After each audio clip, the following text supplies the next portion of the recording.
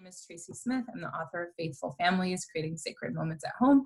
And this conversation is sort of a selfish one. I wanted to get together with my friends. And so I thought that since we're getting together, we might as well record. We've just had a fun time chatting and catching up.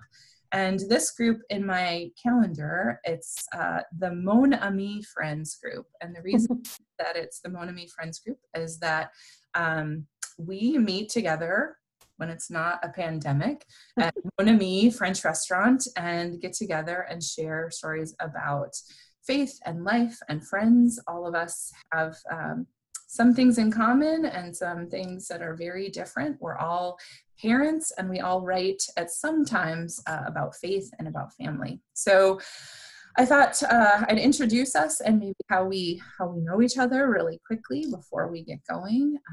Glenys, you, I think, are the middle spoke in the wheel of our friendship. I met Glenys through the wonder of the internet in 2014 when my first book was called Seamless Faith came out, and had her first book out, which she's going to talk about. And I just contacted you and said, I think we're kindred spirits. Can we work together? And then we became internet friends. And then when I moved to Elmhurst, where I live now, you sent me a Facebook message and said, there's this woman that you need to know. Her name is Caryn. And I remember this first Facebook conversation I had with Caryn. I was like, oh my gosh, we went to the same college. And they were like, oh my gosh, we both live in Elmhurst. Oh my gosh, we both have Latino husbands. Oh my gosh, we both speak Spanish. Like there was all of these connections. And then through Caryn, you said, you know, there's this other friend that I have, and we are really actual true friends, not acquaintances named Jennifer. And that's how I got to know you, Jennifer. So Caryn is the author of Grit and Grace, Heroic Women of the Bible, and a bunch of other ones. And Jennifer Grant, I think my people know you most through your book, Maybe God is Like That Too.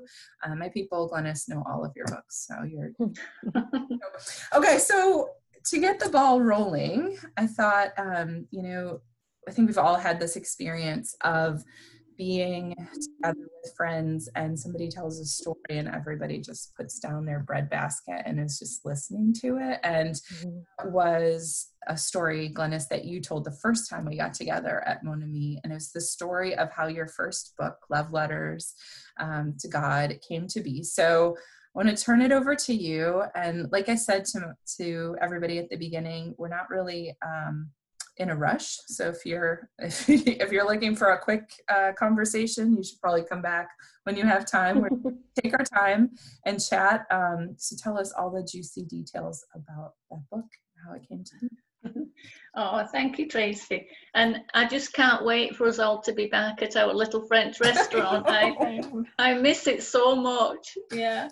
Well, thanks for inviting me to share about this.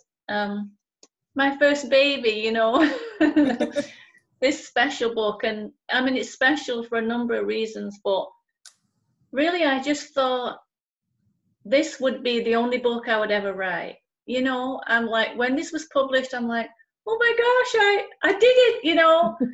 Oh, I'm an author. How crazy is that? And I never dreamed that this would turn into a series and then I'd be able to write more and more books for children. So it is an amazing story of how it came to be. So really the story of it begins a long time ago in the 1980s when my children were born.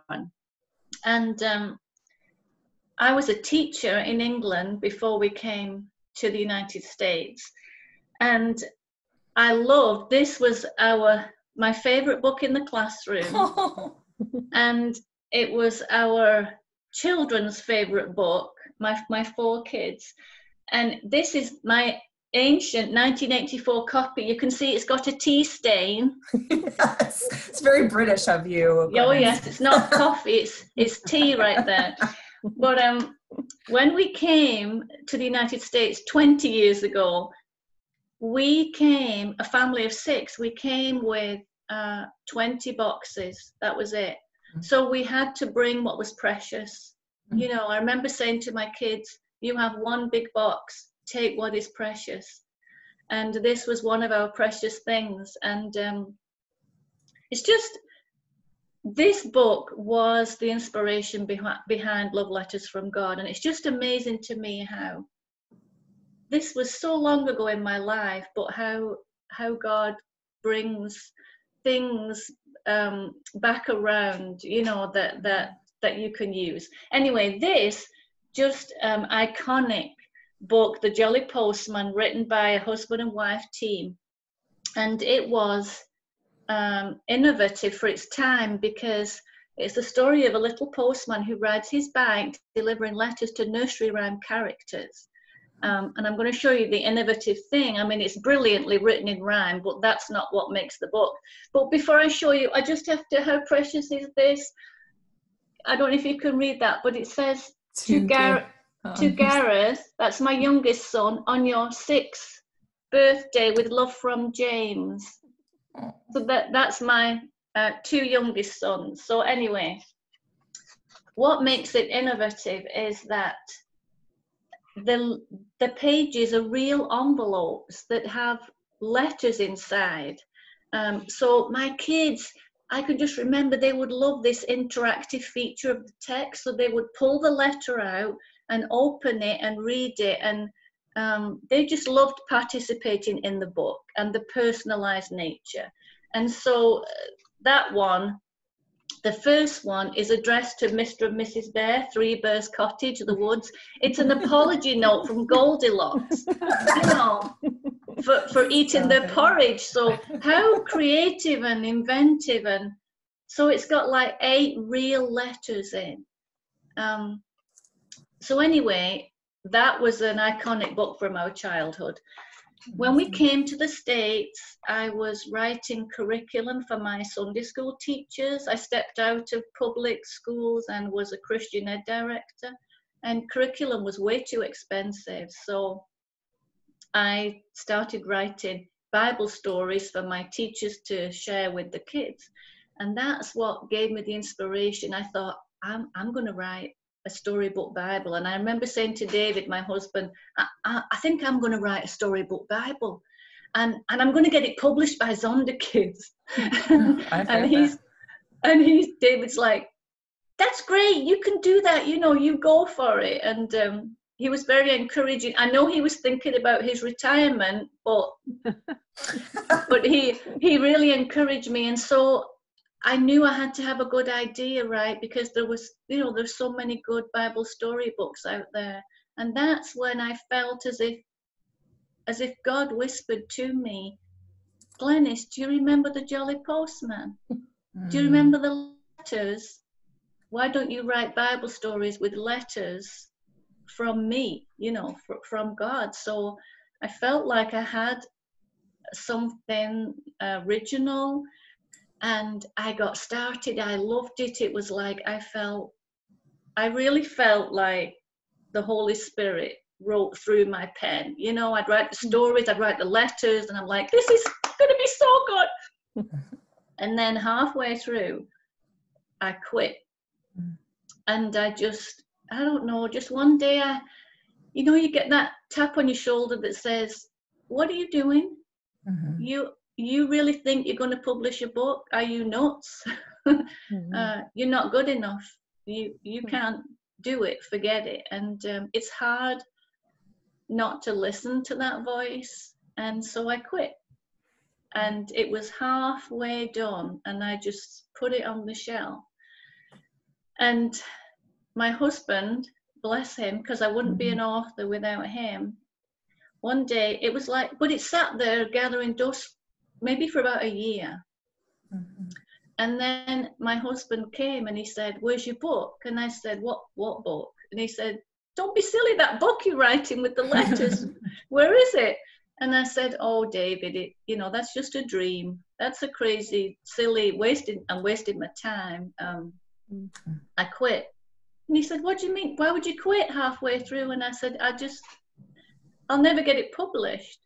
And so then David asked me 3 questions that changed my life. And I always pass these on to other writers, because I think it's such a common feeling that we're not good enough, you know. So anyway, the first one he asked me, he said, Glenys, do you believe that God called you to write that book? And I said, yes. That was easy because I always felt like the inspiration came from God. And then the second question, he said, okay, so if God called you to write that book, do you think God wants you to finish it? I'm like, I'm not answering that, you know, because don't you hate it when your spouse is right, you know? But I knew he was right. But it was the third question that really pushed me to finish it. He said, Glenys, just think for a minute. What would have happened if Noah had only built half a boat? And it was silly, you know, and in my mind I could see this half a vessel with all the animals falling off, you know. But I knew that I had to do my part. I had to finish that book and then see. Because even God, as great as God is, God cannot publish half a book. Zonda kids cannot publish half a book. And so when people ask me, do you think it was God's plan for your life, you know, that you wrote this book? I say yes, but it could easily never have come to be. I think, yes, God has plans for us, but we have to work hand in hand with God. We have to work hard and do our part. So anyway, I picked the book up, but I just want to add this though, but I do think about all those half-written manuscripts, you know, sitting on hope-robbed shelves, and how you must finish what God calls you to. Whatever God's calling you to, you must finish it, you know. Yeah. Like Jesus did, it is finished, you know. Anyway, that's my sermon. So I finished the book. I'm like, okay, I'm going to finish it. And then it's like, that was fun, that was great. How on earth do I get this baby published? So, you know, like many fledgling authors, I sent it to a bunch of publishers and never heard a thing, not surprisingly.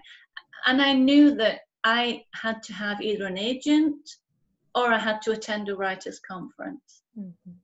I didn't want an agent because I wanted to do it myself. I didn't want to go to a writer's conference either, actually. But I knew I had to. So I took the plunge and I registered and I went, and I was really well prepared. I had my whole manuscript and my proposal fully edited professionally. It was in a lovely little presentation folder. I also had a little mock-up of the book because my brother is a brilliant writer. He actually lives in Hong Kong.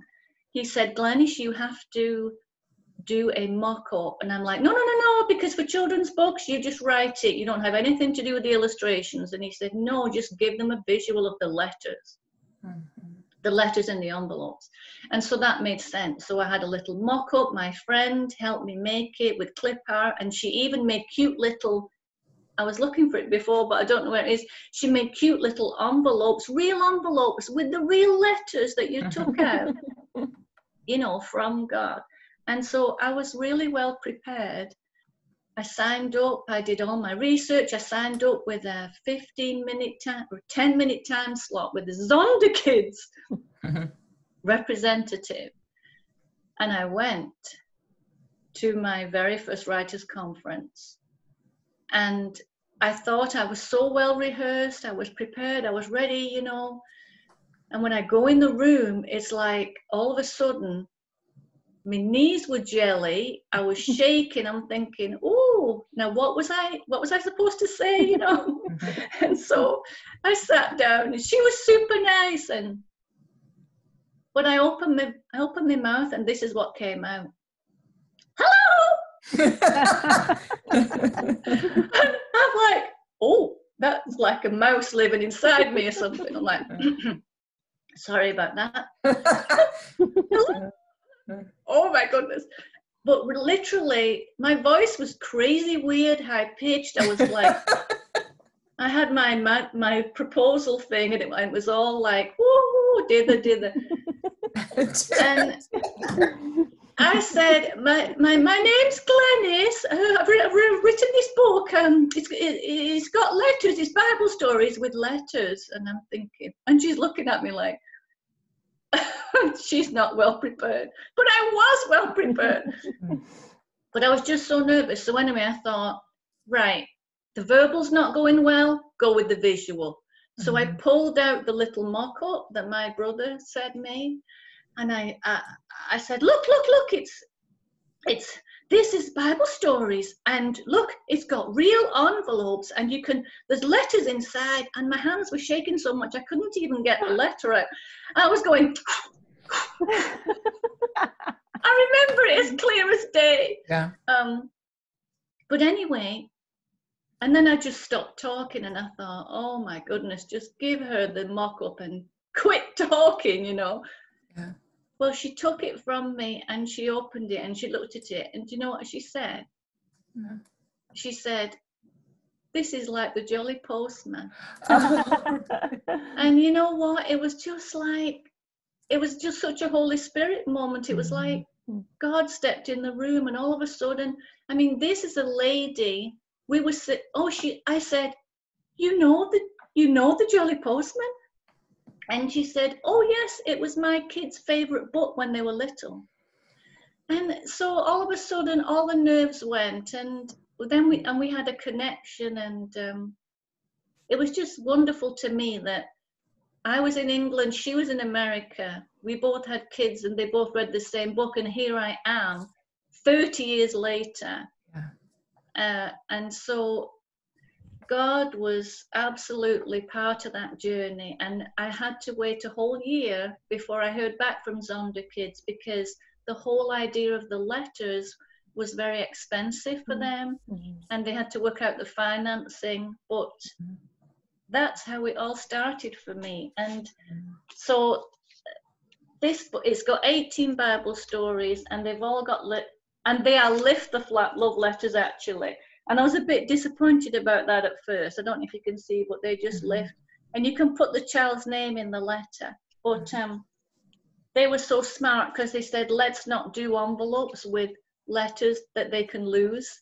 Yeah. You know, we're gonna do a lift the flat. So anyway, that was just an amazing journey for me, and how God was woven in all the details. Yeah. Yes. Amen. Thanks. Holy Spirit moment. And I think that's a theme that runs through so much of our work and writing and all the time. And yeah. So thank you, Glenys. It was just a second time around. So, Caryn, one of the things I remember about the first time that I met you in person after we had our Facebook, like, oh my gosh, was feeling incredibly nervous, because I just moved to this new town, right? And, you know, you get to make friends, but then it's like, I think making friends as an adult sometimes can be really hard. You know, like, do you like when you're like, do you like me? Check. Yeah. And what's so your favorite color? Rose is your favorite color. You know, I just thought like, oh man, I don't want to blow it. Like, not only is this somebody that I have a lot in common with, but somebody whose work I know and respect. At the time, I only knew about the book I'm going to ask you to talk about in a second. But I just remember you being so normal and real and nice, and just, we talked about parenting and the town that we live in and some of the funny things about that, and I'm sure we even talked about the Holy Spirit, although I don't remember. I do remember, like, it's funny what you remember, like when you're feeling self-conscious or awkward. I remember ordering this flatbread thing at the restaurant that we were at that was like so crackly, it was like a cracker, and I remember eating it and like little bits of the cracker falling off, and then I was like, oh my gosh, this is so embarrassing, like she's gonna think I don't know how to eat. Like, I'm guessing you don't remember that. I'm guessing you weren't like walking away. I don't. That woman doesn't actually. Caryn talks about that all the time. Exactly. She's the one with flatbread. I remember it was like in my shirt, and I was like trying to get the crumbs out of my shirt. And I was like, anyway, I don't recommend the flatbread bread at the place that we had. Okay. But it was so funny. So the story, the other thing that you said to me that I said I was going to mention on this call, that I didn't know until we had that first lunch meeting that before your career, right before you wrote for children, you wrote for adults, and you were telling me that when you go to parties, you say that you write for grown-ups and children, because if you say you write adult nonfiction, people think it's something else. So you can, Glenys sort of took us on her journey of her first book. You can take us any way you want to go. Selfishly, Okay. I would love it if you talked at some point about Grit and Grace, just because that's the one that I'm selfishly most curious about. Like, Okay. how did you decide? And tell people about it in case they don't know. So Okay. Yeah. And just about the saying I write for grown-ups instead of adults. It was just a bad experience at a neighbor's party where I was talking to a neighbor's dad, of all things, and the neighbor was there. And I said, like, I don't even know how it came out, but using the word like, adult, and mostly I write adult nonfiction, not new fiction. But no kidding, if your kids are watching, maybe just pause it or mute it a second. But he said, oh, like erotica? And I just about died, because I'm laughing so hard. My poor neighbor, just imagine if your dad asked somebody that. And it was just, but in that moment, I was like, okay, we're calling it grown-ups. So anyway, so that's where that went. Yeah, so Grit and Grace was kind of an out of nowhere book too. I believe I had written like on spec the story of Noah's Ark for what is now Beaming Books, which was called Spark House Family at the time. So I believe I had already done that book, but I was actually at the Calvin University now, Festival of Faith and Writing. Yeah.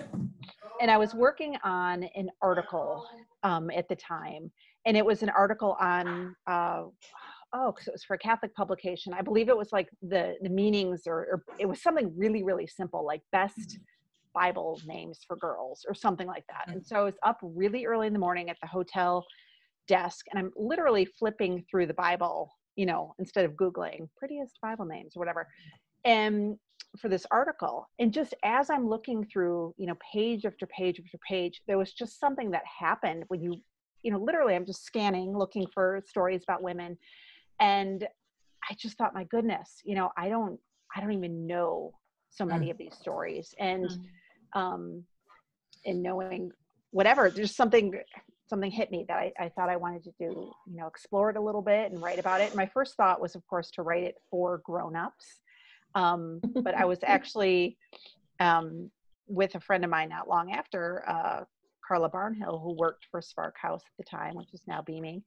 And I just talked to her a little bit about the book, and she's like, no, I think that'd be really great for kids to develop that. And so I did. I just sort of followed this path. And it was tricky, though. It was tricky picking who to write about. And my first thought was to kind of write the more obscure stories. But as I looked at the books that were currently out about women in the Bible, there's this prevailing theme that many of us have run into, and it's gotten much, much better. But a lot of these books, really take the princess angle. They really take Esther was in a beauty pageant, and it was so fun to spend 6 months, getting beauty treatments, and how every girl wanted to have that happen. And so what I ended up doing was actually choosing some of the more known stories, Ruth and Naomi, Esther, Mary, but trying to tell them at a kid appropriate level. It's middle grade, so maybe 8 to 12. Tell them in a more honest, or at least from my perspective, it was a more honest telling, a more realistic view of what it really would have been like. So that's what I did. And a lot of the stories were really, really, really fun to write. And it was great to sort of research and get some background, information just on what life would have been like for these women and girls. Really tapping into how brave, some of these women and girls were, like, just, I don't know, even the story of the bleeding woman. I mean, it's such a tiny little story in scripture, but my goodness, this woman who was unclean, hadn't been around people in years, moving her way through a crowd just to reach out and touch Jesus. I mean, she could have been in big, big trouble for doing that, Yes. And so really wanting to tap into that. And yeah, so that's what I did. Yeah, it was super fun to write. Some of the stories were really, really hard to write. I remember getting to Mary, Mother of Jesus, and being like, oh, because I wrote them in first person, like as if they were telling the stories. And it's sort of easy to tap into, I don't know, even Queen Esther or someone like that. Eve was a trickier one to tap into for a lot of reasons. But I remember getting to Mary and being like, okay, this feels like this might be a little too gutsy, to tap into something like, oh, and now I will be Mary. But, that seems a little nervy. But when I ended up doing with that was just, the motherhood angle. And when we're all moms, so just kind of going into that place of, oh my goodness, can you imagine if your child, was Messiah, not even that, but just the destiny, everything that awaited him, and going into that place. It was actually kind of a very spiritual time for me too, because just connecting on that level of, oh my goodness, we revere Mary and Mary's so wonderful, but what a task, what a thing God asked her to do. That was, her obedience is unbelievable. Well, it's such a great book. And I think you kind of made reference to this.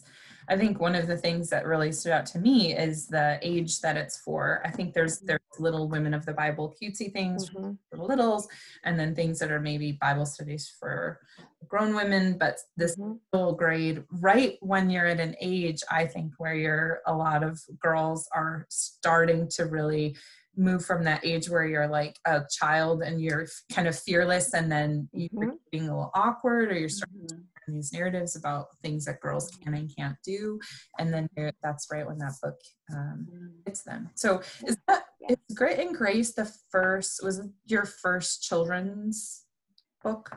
That's what I was trying to figure out. I think I had the Noah's Ark one before, but that was a picture book. Obviously very different, although an incredibly difficult story too. Yeah, right. Working on that was like a Noah's Ark is, not much of a kid's story, but anyway, so that was my first one though. And it was actually the first book that Spark House did, which is now Beaming Books, their first regular contracted book too. Everything else they had done up until that point had been work for hire. So it was kind of cool in that, now they have this amazing catalog of stuff, but I got to be the guinea pig. Oh, yours was the first one. Oh, that's neat. Yeah, the first sort of, I don't know what it's called, the regular non-work for hire book. Yeah. Cool. Caryn, I wanted to ask you, I love that book, Grit and Grace. I remember getting like a preview copy to review on my blog, and what I absolutely love is the first person, because it invites children and, young girls to step into the shoes of those women. So what made you write it in first person?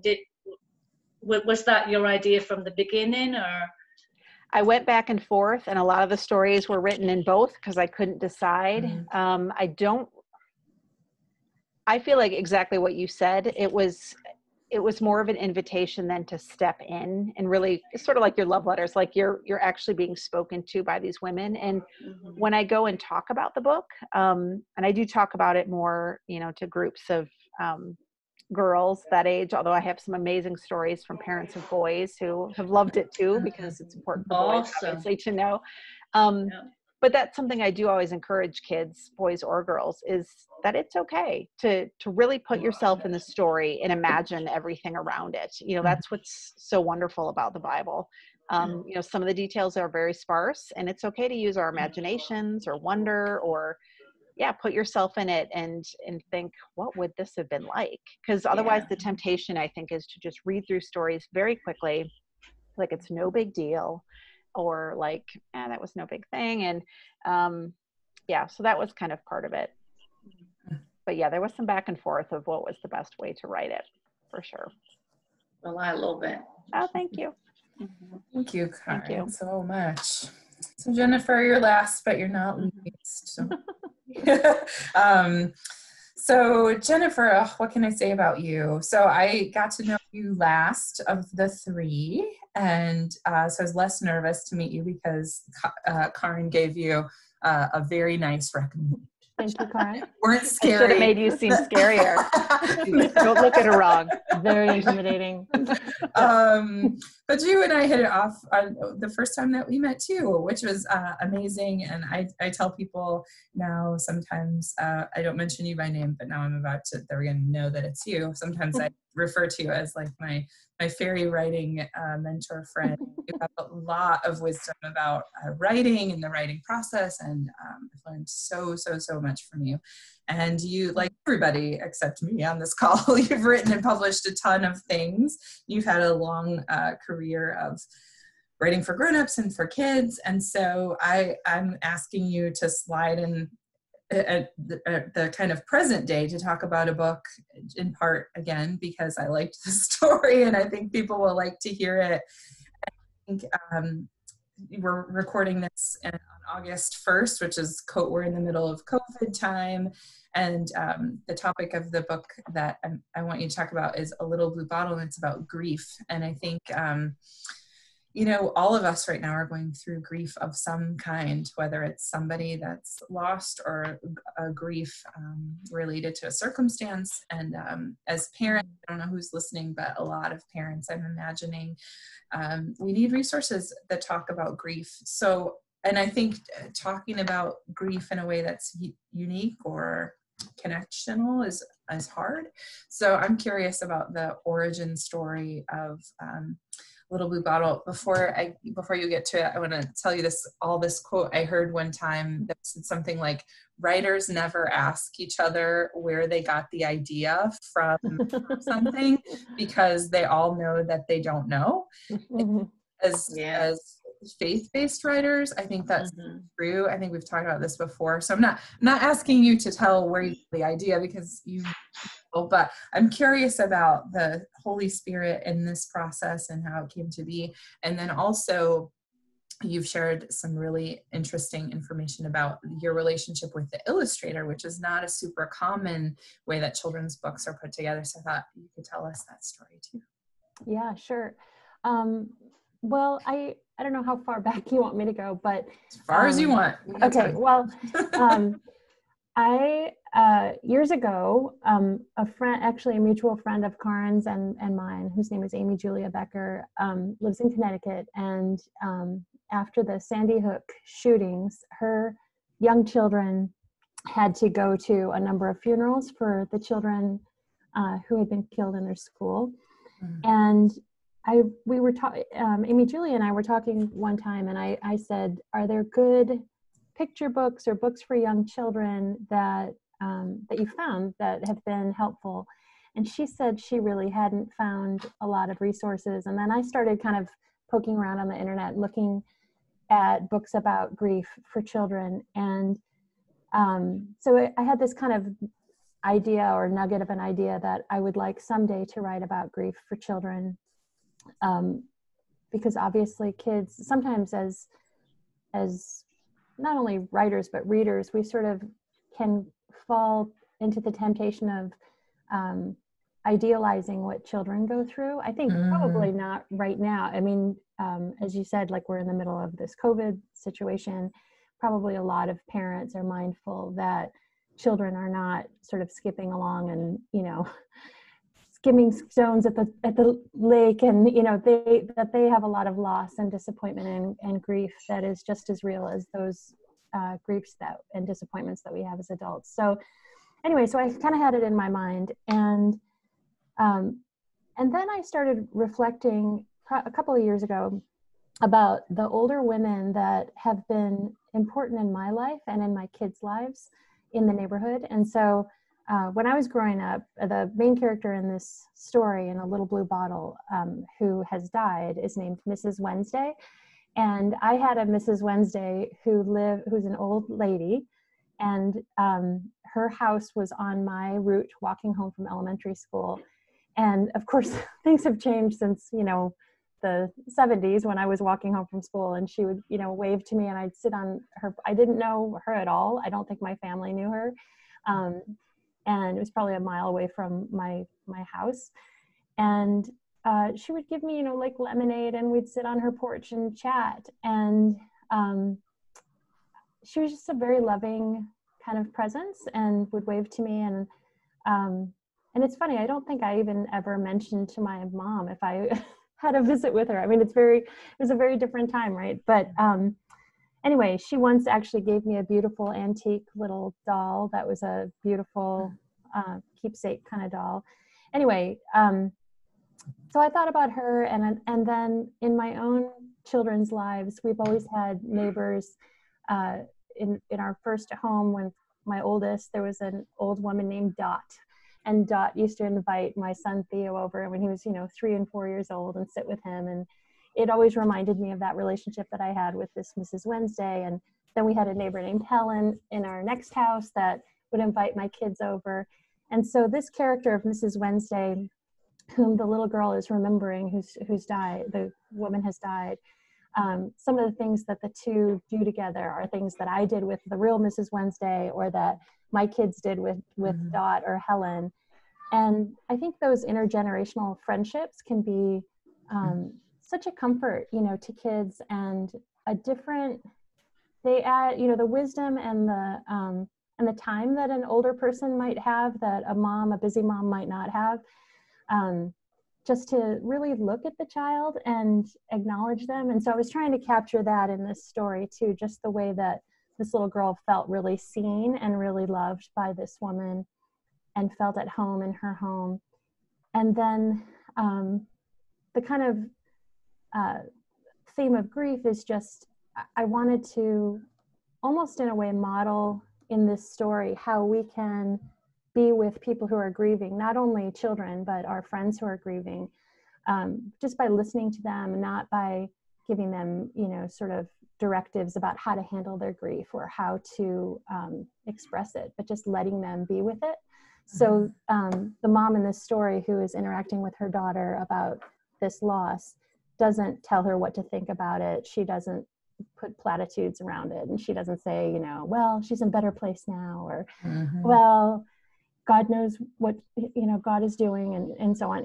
It's really kind of an invitation to kind of allow children to be where they really are in their grief. And then the image of the little blue bottle is just, the character Mrs. Wednesday has told the mom of this little girl that she has a little blue bottle, and when she's feeling sad, she reflects on whether God collects. There's a verse in the Psalms that says that God collects our tears in a bottle. And so that is kind of a symbol to her that God is with her when she is suffering. So anyway, it's a very quiet book. It's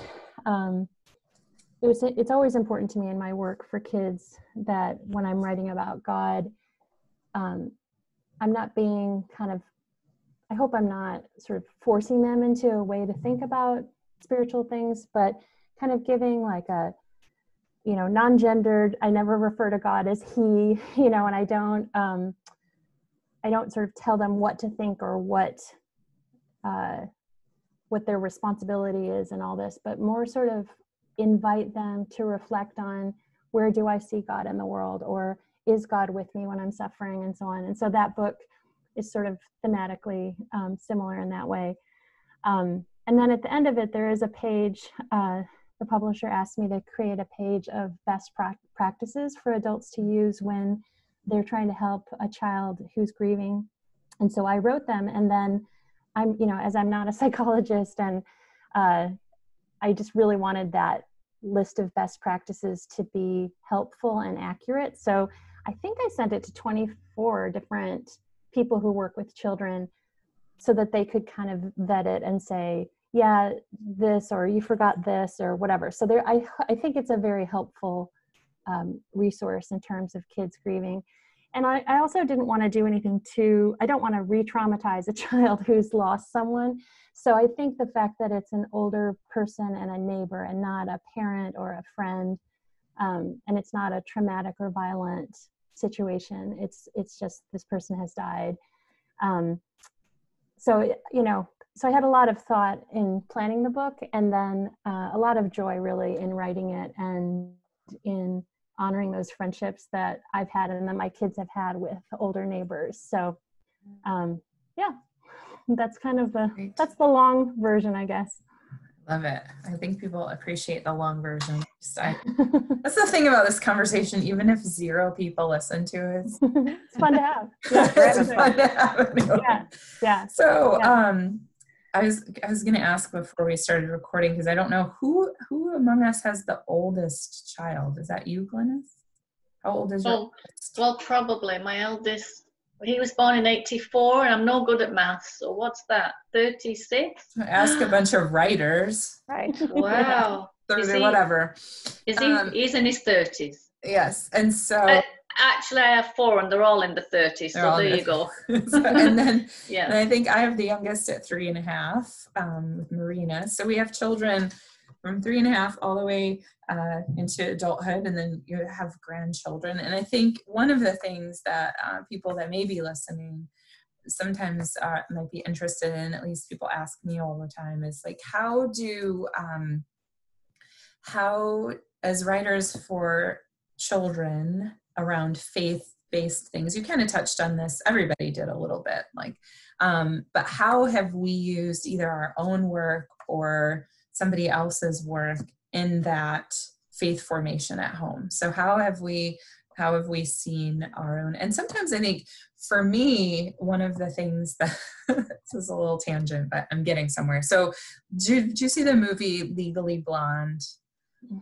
So there's this point at the end where there's like this woman, and she's trying to give her alibi, but her alibi is that she's getting liposuction and she's a workout instructor. Right. So she doesn't want to say, because she wrote Brick's butt buster workout, so she doesn't want to say that she's getting liposuction because she's worried about her brand, right? And so for me as a writer, about faith practices at home, I get really nervous that I'm like that person sometimes when it's like, we're not at home like having these sacred moments like every day, like doing crafts and like creating with, connecting with the Holy Spirit every day. Just because I write about it doesn't mean that I'm like living it. No, that doesn't mean that if there's like this huge divorce that like I want to be using, but I was encouraged, look, my whole point is to try and find one moment of connection or one prayer or one, just a few of these things. So I think a number of our readers are ministry leaders or their parents in the church, and they use these books and resources to try and connect with their kids spiritually. And I know that they're interested in like, well, what works for you? Like and so you can think back to, when your kids were little or what, even now, I think, I'm curious about when your children are teenagers, like how do you connect to them spiritually? So I can go first to give us another second to think. But for me, one of the things that was one of the things that kind of started my whole journey of writing about faith for families is this idea of giving a blessing to children at bedtime in place of a bedtime prayer. So like saying, okay, the parent can just like say something and say a blessing. And for me, I'm the type of person that in my habits, I do something for a while and then I put it away and then I pick something else up. Like I'm not the type of person that's like, okay, every morning, 6 a.m., I get out my Bible, I do this thing. And then, no, sometimes I'm like reading Psalms, sometimes I'm writing, sometimes I'm doing whatever. So that's kind of translated with my kids. Like sometimes we'll do this thing, sometimes we'll do that thing. But with each of my children, there's been a season of life when we've done these bedtime blessings. And with my oldest, who's now 9, he said to me about a year ago, he said, and so when I do the blessing, I say the words, whatever words I want to say. And then I say, in the name of the Father and the Son and the Holy Spirit, and I do the sign of the cross on their forehead.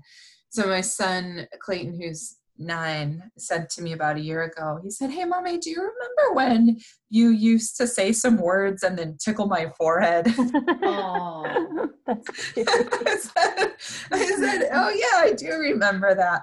And it was kind of a reminder to me that like, sometimes the ritual they don't have to necessarily know what it is. And so I sort of took that up again for a little while with him and then started it with my 3.5-year-old. So that's one of the things that's in my book. I don't even do it the way that it's in the book. I usually just say something simple like, good night and sweet dreams, you know, may God bless you. And then in the name of the Father and the Son and the Holy Spirit. And my 3-year-old Marina, she says that now, in the Father, the Son, the Holy Spirit. And I started doing a little blessing for her doll the other day, which was really sweet. So I don't know, I don't have an order. Just jump in, anybody that has any ideas or stories.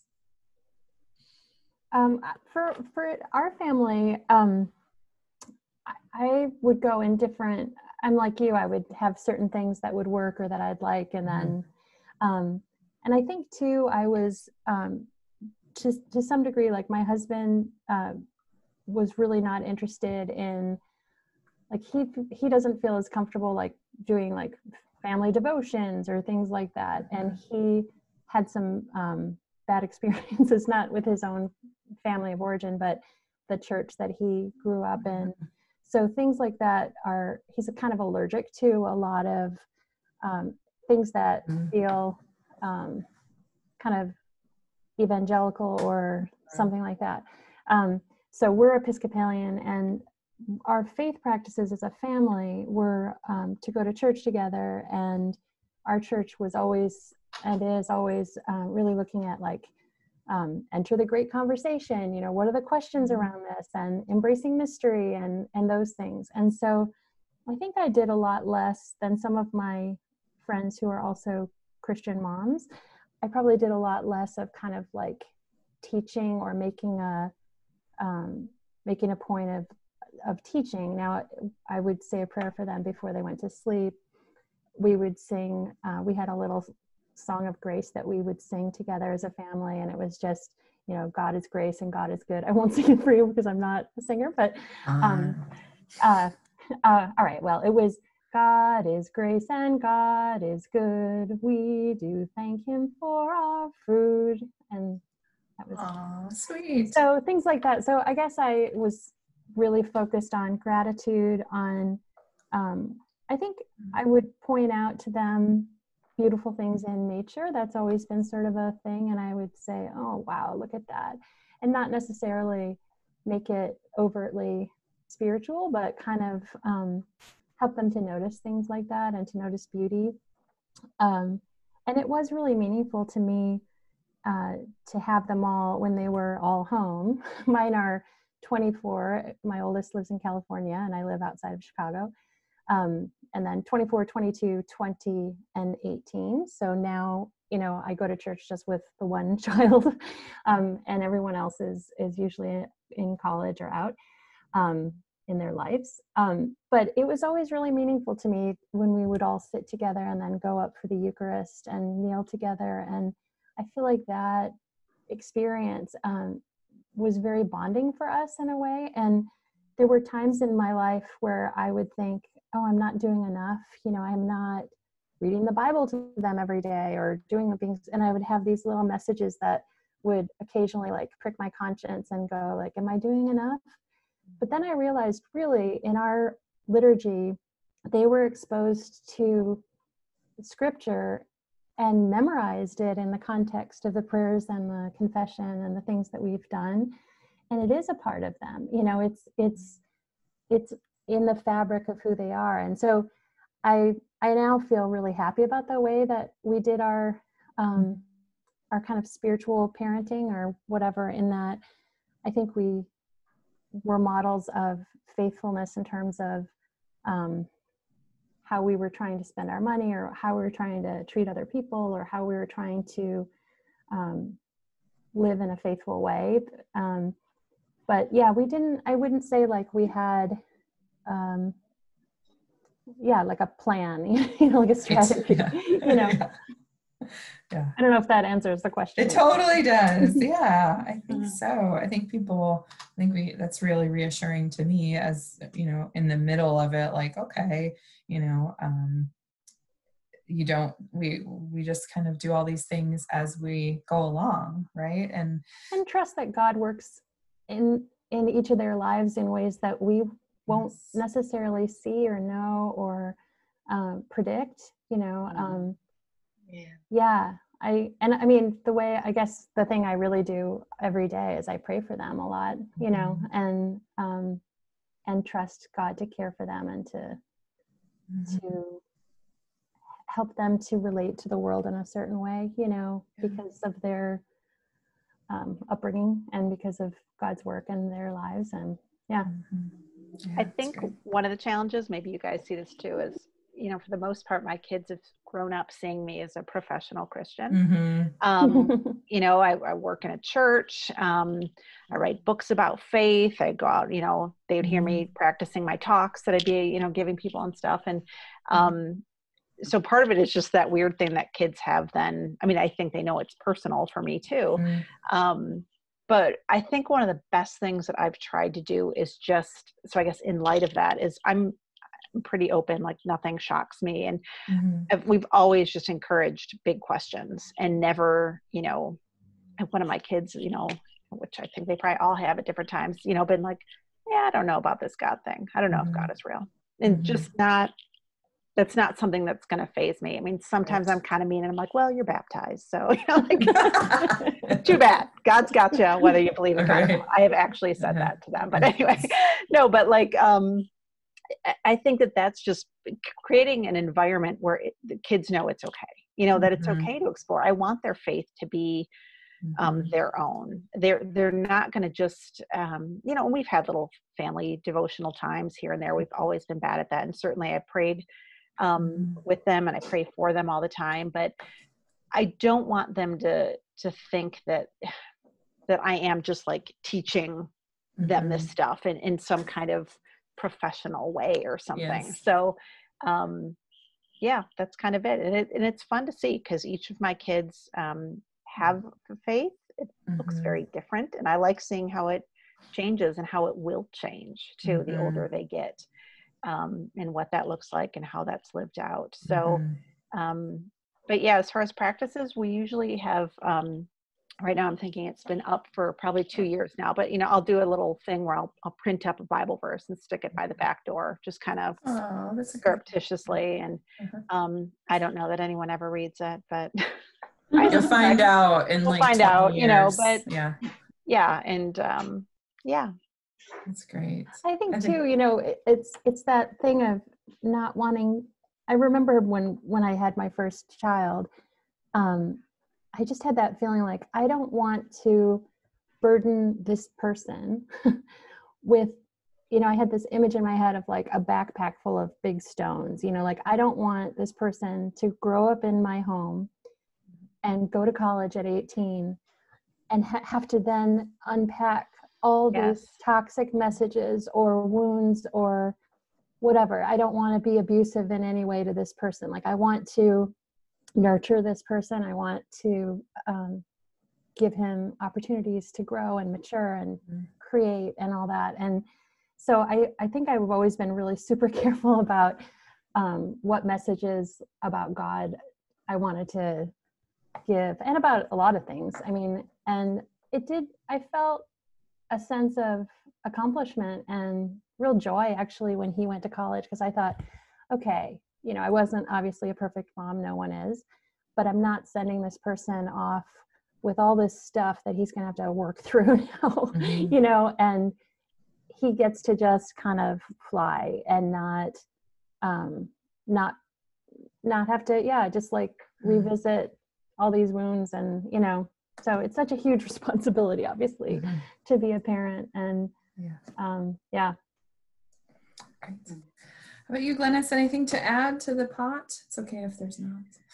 Well, Tracy, when you were talking about how you spent some time, you know, blessing your children, I've often wondered, like, I wish I'd have thought of that when my kids were little, when they were growing up. I just love that idea of them hearing those repeated words, you are a blessing. You know, I think that is precious, precious. But so when my kids were little, I don't know, it just seems like, yeah, of course they had like children's Bibles. I mean, I'm married to a pastor, so their whole lives were immersed in the life of the church. And sometimes that can be hard on kids, you know, it's hard on families, because you don't want to be so immersed in your work, like Caryn, you were saying about a professional Christian.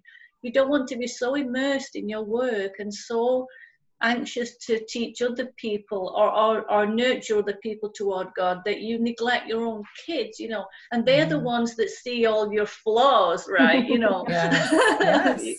So it's a hard balance. But when my kids were little, there didn't seem to be like the lovely picture books or board books that there are now. You know, I mean, I'm old, so this is like 1980s I had my kids. And so I do think it's wonderful for parents now that there's all this plethora of wonderful resources. And I just think you have to be careful about choosing the right ones, and so that you want to nurture your kids the right way. Like, you know, like Jennifer was saying, you don't want to damage your kids or give them any images of God that they're going to really sort of question later. So, but anyway, that whole blessing thing is something that I kind of do with my grandchildren now, because I never thought about doing it with my own kids. I think, well, I'm going to do it with my grandchildren.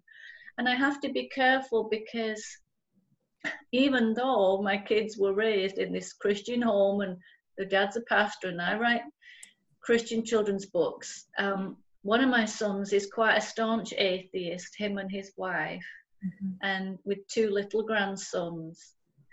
And at first that was a heartache for me, but I'm okay with it now. They're wonderful people and I love them and they love me, and I don't want anything to get in the way. And so we just sort of agreed, we believe in God and they don't, and it's fine, it's okay.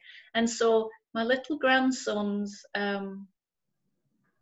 well, they're 9 and 6 now. So the 9-year-old, especially, when I see him, we have great conversations now, you know, and he'll say, well, you know that we don't believe in God, Grandma, right? We believe in science. And I say, I know, it's fine, it's okay. Like, can't believe in science and God.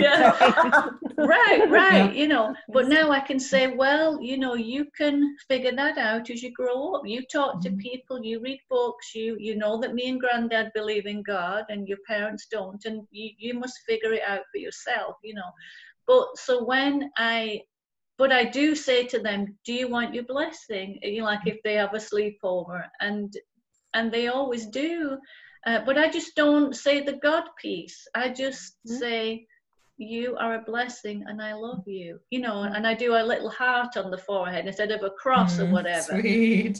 You know, because I just want to be careful about my relationship with them. And so I love all the resources that are coming out now, like Beaming Books, and that are much more liberal and open and inclusive and all those things, so that you can nurture kids and encourage that wonder, Jennifer. You know, so you're not teaching them, you're not pushing God, but you're letting the Spirit work in their lives, you know. And there are a lot more for the people who follow Traci, your newsletters and your work. There are so many more resources than when my kids were little, in terms of things that, you know, I wasn't comfortable sharing a lot of Christian material with them, because there were just images about God or about what it means to be a person of faith that I didn't want those images and messages to be formative in their lives. But increasingly, you know, including of course with Beaming Books, which, you know, we all love, there's so many progressive resources that are safe, you know. And if you're a progressive person of faith and you think, is there a place for me? Is there a place that I can find work that will be safe and not offensive and inclusive, and, you know, all the things that are values to you?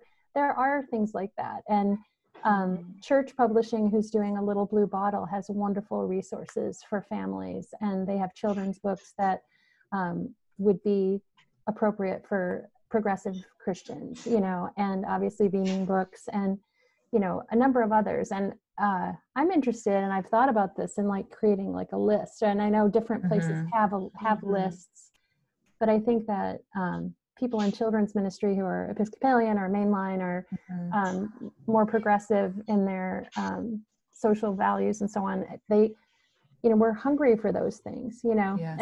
and it was really hard when my kids were little, because I wanted to encourage spiritual curiosity and wonder, but I also didn't want to say, this is what being a Christian must look like, and these people are out and we're in, or, any of that kind of stuff. But I'm encouraged that there's so much more, yeah. I was going to say too, Traci, one of the things that I appreciate about the work you do and your projects is that I'm going to use the word simple, and I mean it in the best way, but Yes. I really do appreciate the simplicity of that, because I think the other thing that can happen is we get resources and it's like, okay, I'm going to do this. And it's this huge project and we're going to commit to this. And I think that's what feels so self-defeating all the time, but just kind of simple ways and tools to give parents and families to be like, it doesn't need to be some big program. It doesn't need that your kids need to sit still for 20 minutes after dinner so you can read through this. And all that stuff is great if that works in some family cultures, but just little hints and little ways of just even, generating conversation, and getting a safe place for discussion, and just little ways to notice the spirit, to see God in nature, whatever those things are. That's perfect. I think that leads into how I thought we could end our time. We're getting to, sadly, the end of our time. We could talk for hours, I'm sure. But I was thinking, as everybody was talking, a lot of the people listening might be people that have many hats, or even if they didn't before, they do now. That's true. Like everybody is like, teacher, a cruise director, a teacher, trying to battle their own wellness. And then I was also thinking, whether it's around parenting or writing, like all of us have sort of shared, or, through this conversation, or if not in this one and other times in our gathering together, like I think all of us have had these times where it's like, well, who am I to say these things? Or who just a crisis of confidence, or a crisis of, and I think that that's something that everybody is feeling, some of us right now. So maybe we should end with, what has gotten us through in those moments when we've felt like, who am I that I should write these things, and all of the prophets feel that, and all of the parents, and what kind of encouragement do you have? And I think I can start. The thing that I was thinking about, and that I talk about a lot, is, before we can do all these nice things with our children, or before we can start these practices or pick up a book or whatever, the first thing really is to pour some time into ourselves and to nurture ourselves a little bit. And for me, some of that is what we're doing right now, to find friends and just talk about the things we want to talk about, or whether it's, eating a salad or going for a walk, or whatever it is. As parents and women, a lot of times we're taught that that's selfish or wrong. But I hope that just by listening to this conversation, that's been a choice that somebody's made to do something nice for themselves, and just to affirm that. And is there any other kind of closing words of encouragement to people that might be feeling like weighed down right now? Well, I think for all of us as writers, every time, I've written a parenting book, I've written a book about adoption, I've written stuff about my own story. And I always have that feeling of like, who are you to say this? You're an imperfect mom, or you're, all those things. But I think we can hold, like, humbly, both our expertise and our gifts as writers and as people. And we can be authentic about, where are the shortcomings we have, but not take ourselves so seriously, and not take our, not be so proud, but instead say, hey, this is what worked for me. This is what I'm trying to do. I'm not always consistent. I heard Brene Brown on her podcast, I think it was on the podcast, say something about how, she is internationally known as a vulnerability and shame expert. And then she talked about how she didn't want to be vulnerable.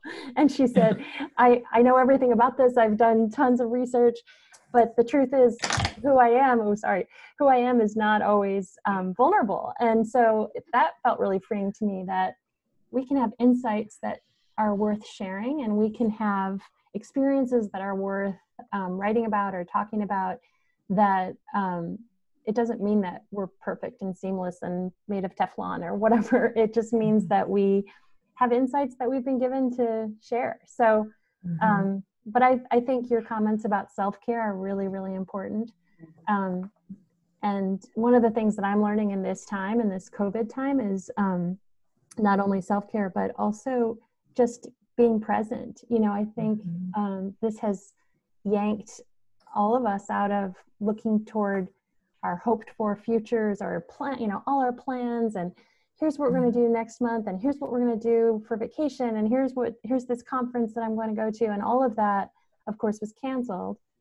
And I feel like it's an invitation to be really present and mindful and aware of the people that are around you, of the beauty that's around you. So, you know, I hope everyone can, you know, practice better self-care, including all of us on this call. So, and one of the ways, you know, we had practiced self-care, the four of us, was our dinners, you know, and, you know, we can't have that right now, but yeah. I would just echo that it's so important to just be kind to yourself and take care of yourself. And I think especially women,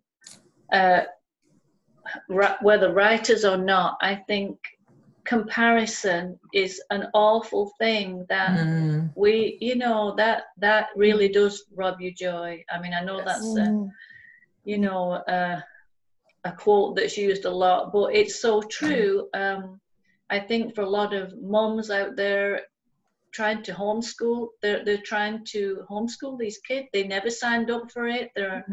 It's not their thing. They're floundering. And, you know, you see these women out there that seem to have it all together, you know, and wearing all these hats, and, you know, they have a wonderful routine for their kids, and they're cooking dinner, you know, or whatever, and they always look great. I don't know. And it's just, don't compare yourself. Just be kind to yourself and just do your best, and just love your kids. You know, that's loving your kids is more important than teaching them their ABCs. I mean, it really is. And so my heart does go out to all those moms right now struggling and trying to, you know, that balancing act, because I just know if I was a mom with my four and going through COVID, I would be rubbish at homeschooling. I just would, because I'm just a terrible person. I can't stick to routines, you know, I'm just too spontaneous, and so I would be rubbish at it. So I just think, be kind to yourself and love yourself and love your kids, and we'll get through. Yes. Absolutely. And, you know, something I used to say when I would talk to parenting groups, and people would always say, you know, oh, my neighbor's so great. She makes, you know, our kids' Halloween costumes, or my other neighbor makes all their bread from scratch, or blah, blah, blah, blah, blah. And my kid, you know, I hate playing Candyland, and my neighbor sits there and plays Candyland for 10 hours a day with her kid. And the thing that I always tried to say, and I think it was a word of comfort to parents, is that you can start, and this is a great way to practice self-care, but look at what you really enjoy doing. Like, if you do enjoy baking, bake with your kid, and they'll learn some math and some nutrition from things like that. Or if you're, you know, I've had a number of friends who've got younger kids who really just threw the towel in with the homeschooling this spring and just said, I can't do it. But they're doing other things, you know, like they'll be fine. If for us as writers, I used to love writing stories with my kids, you know, and you know, do the thing that brings you joy. You know, don't feel like you've got to do the thing that your neighbor or your sister-in-law or whoever. Right. And you know, if they have a year of learning from baking or learning from going on walks to the park and collecting leaves or whatever, I mean, it'll be a great year. It'll be a great year, and it'll be okay. And I think that is a gift probably that Glenys and I have with having older kids. You know, my oldest is 24. I'm glad for the times I just showed love. I mean, it doesn't matter so many things don't matter. And later, I just know that the love that I gave to my kids planted seeds of a relationship that I enjoy now, you know. And so good luck out there. I feel so much for, because my kids were closely spaced too, and I see families dealing with all this stuff, and I can't imagine. So be nice to yourselves out there. Yes. Caryn, do you have any last words for us? Love it. Well, I was just thinking a part of self-care, and then kind of tying it back to your little imposter syndrome thing when we feel like I can't do this. I was thinking specifically as writers, and sort of what Glenys, I loved your 3 questions that David asked you. Yeah. But the thing is, it does hit us when we sit down to a new project, and this kind of overwhelming sense of, oh my goodness, I can't do this. But I have to admit, it hits me less the older I get and the more I do it, because I realize if you can answer that question, has God called you to do this? Then it's like, you need to do that. However, you also need to learn the tools. Maybe there are some people who just, magically the Holy Spirit gives them this wonderful gift, but usually when you're called to do something, it means you also need to prepare. So when we do feel overwhelmed with a project and think, I can't do this, that's how, especially with starting out, Jennifer, I know you too, starting out and writing for children, that's way different. You have to go back and kind of learn it and study it and work at the craft. So that's part, I think, of self-care too, that if you really feel like you've been called to whatever it is, work on it, work on that craft, and that's right. Get good that's at it, right. and at least. Friends, it's been so fun. I wish we had a big bread basket though, and big, like juicy whatever to eat, or some sort of roulette. But it's fun just to get together and talk. Friends, I hope that you've enjoyed listening. We're going to hop off, but then let's have everybody do just maybe 30 seconds of how can people connect with you and find you if they want to learn more about you, website or Twitter or whatever, and what you're excited about. Caryn, let's have you go first. Let's go backwards. Let's do Caryn, then Glenys, then you, Jennifer. Okay, so you can find me on my website, which is, my name is right down there, CarynRivadeneira.com, or on Facebook, Instagram, Twitter, all those places. I am there. And what I'm excited about, I have a few new book projects coming up that I've got to get cranking writing on. I have these Helper Hound books that actually today, as we're recording, 2 of them just came out. 2 more will come out in December, and then the final 2 in next August. So I'm excited about that. That's Helper Hounds. Helper Hounds. Sweet stories about dogs helping. And what grades are they for? They are early readers, so first and second, about first through third. But they're in chapter format. They're early chapter books. Yes. So right. Cute. I love them. Glenys. Well, just like Caryn, you can find me at my name right there, GlenysNellist.com. Or I'm so easy to find on Facebook or Twitter or Instagram because I'm the only Glenys Nellist in the world. That is amazing. Imagine that. To me, one of hundreds of Traci Smith. My names rhyme, right? Glenys Nellist. I love David, but I never wanted that name, but turns out it's a blessing, Yes. So what am I excited about? I'm excited. It's birthday week for this little baby, which is called Grandma Snuggles. So I'm excited about that. And I'm excited to meet Little Mole in the next of his stories in October. That's with Beaming Books, and it's called Little Mole's Christmas Gift. So it's just a little story about kindness and generosity. So that's what I'm excited about. Hooray! And I can be easily found, although like Traci Smith, Jennifer Grant is a very, very, very common name. And but I'm at jennifergrant.com, and on Twitter, Jennifer C. Grant. And I'm excited about the release of A Little Blue Bottle. I can't wait. I've seen it, obviously, like the PDF of it.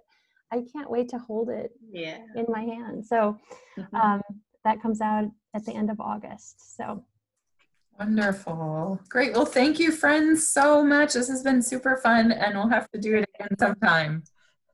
Thank you, Traci. All right. Bye-bye. Bye. Bye.